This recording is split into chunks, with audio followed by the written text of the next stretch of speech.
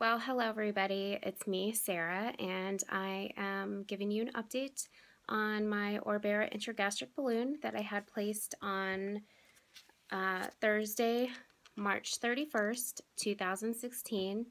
Today is Thursday, October 13th, and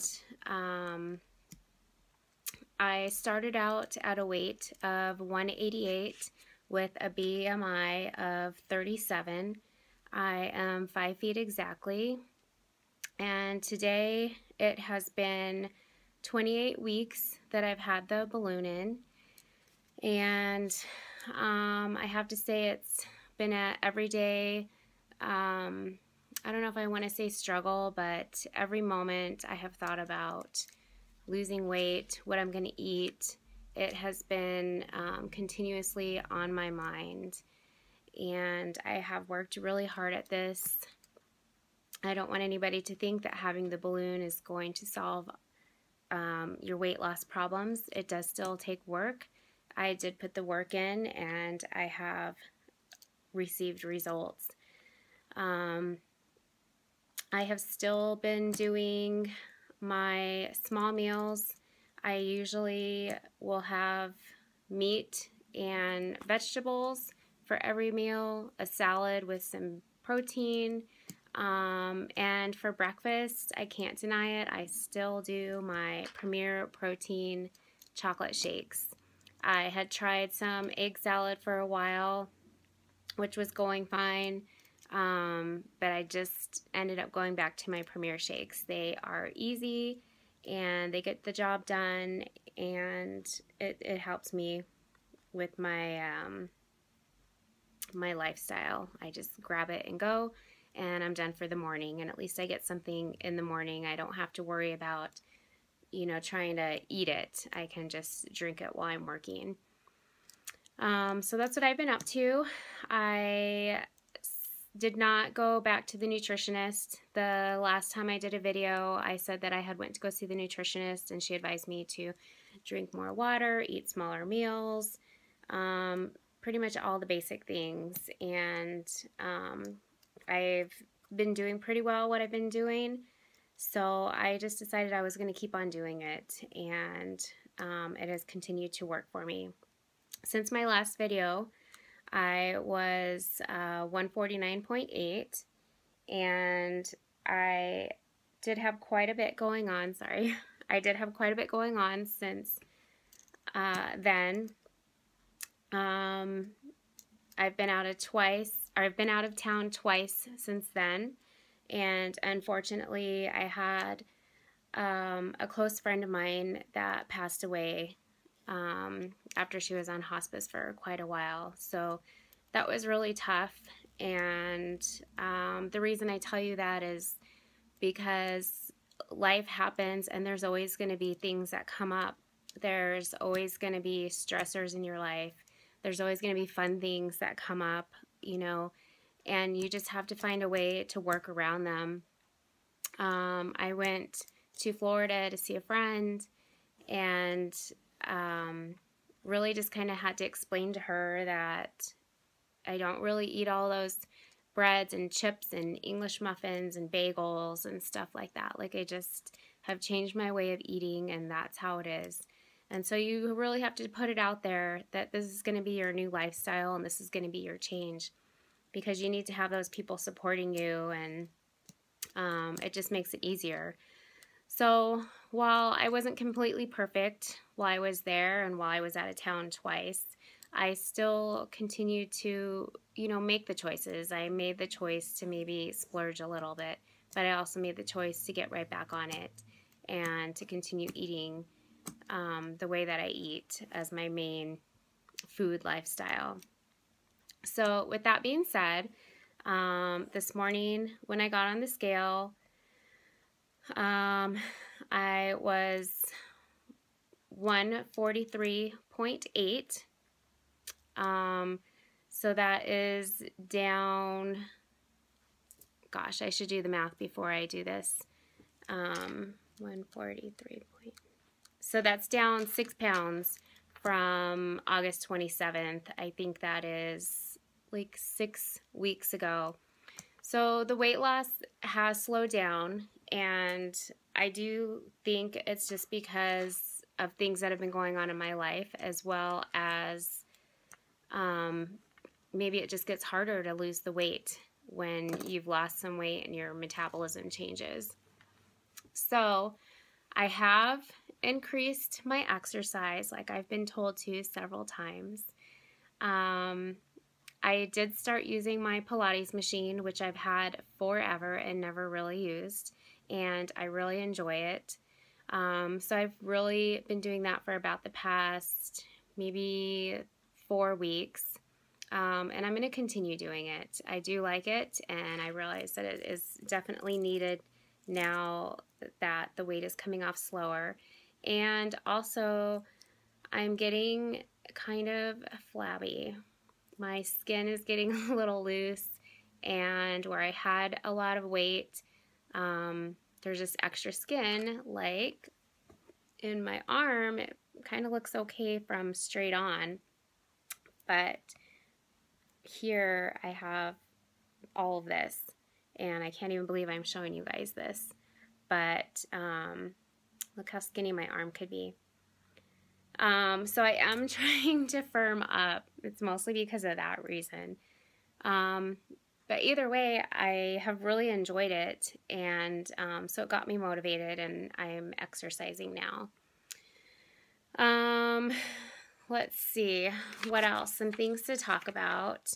One of the questions was, do I exercise? And pretty much up to this point, it has been pretty sparse. I've kind of been here and there with exercise. I don't go to the gym. I don't do stuff like that. So I was really just doing like floor exercises or weights. But I wasn't very consistent up until just recently. One other question that I got, somebody wanted to know if the balloon insertion was painful. No, it wasn't. I didn't feel anything. If you want to look back at my very first videos, I go into more depth there. Another question that I got was it covered by insurance? It is not. It is completely self-pay.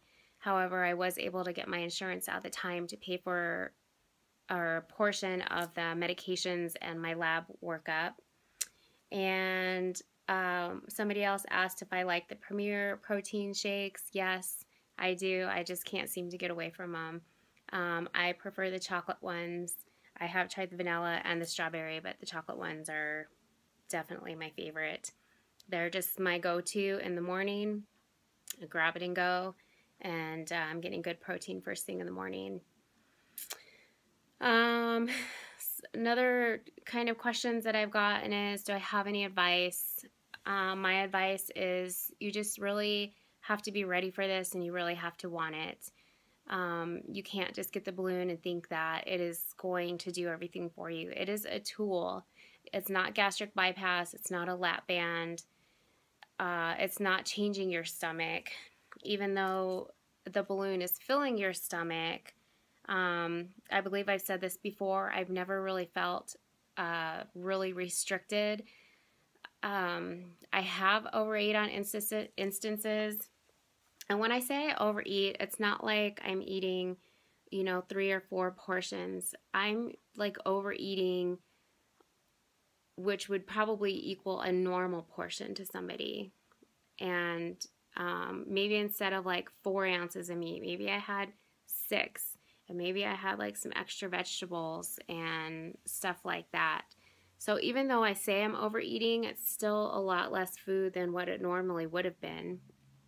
And I mean, my advice as well is just that you have to make it a lifestyle change, because when the balloon comes out, you can certainly go back to your old ways, and your old ways are going to come your old results. So you have to take advantage of the balloon to make that lifestyle change, so that you can continue. And I feel like over this last 6 months that I have made those changes.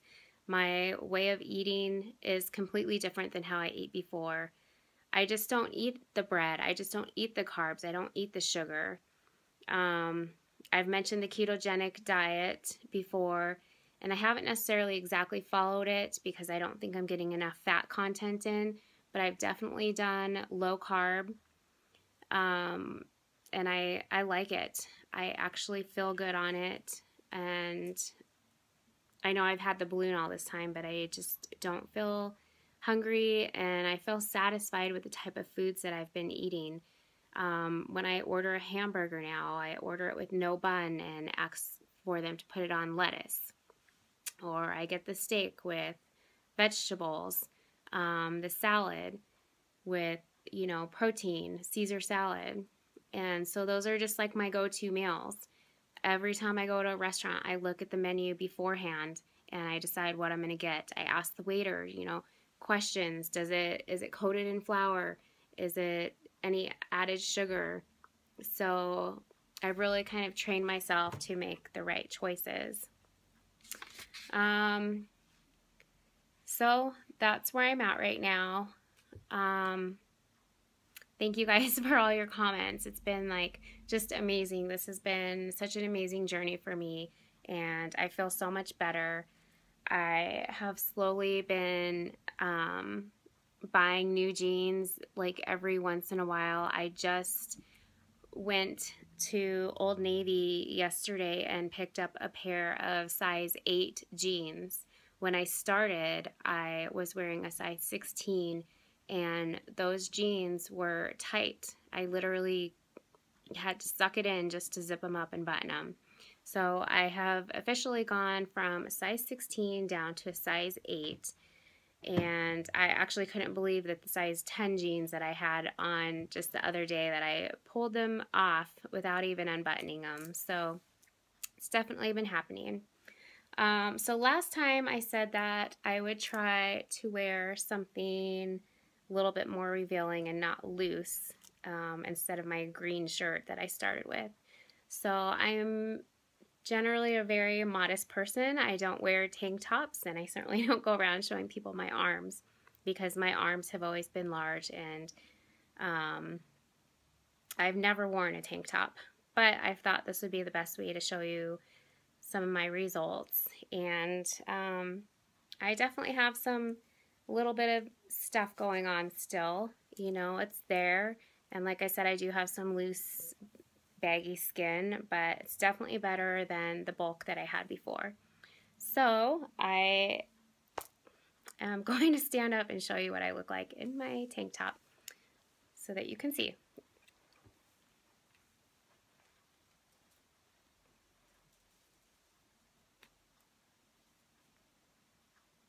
Okay, so my arms, like I said, I have actually been thinking about getting a brachioplasty, but that'll be probably sometime next year.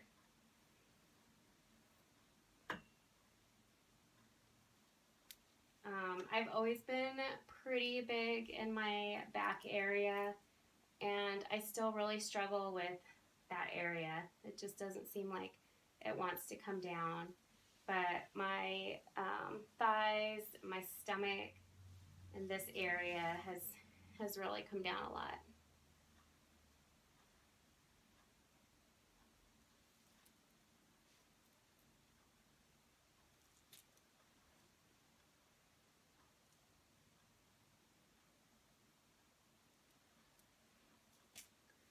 Okay, so there it is. I would never wear a tank top ever in front of people, and I'm definitely not ready to wear a tank top out in public right now, but you guys have all been following me, watching me, encouraging me, supporting me, so who better to share it with than you?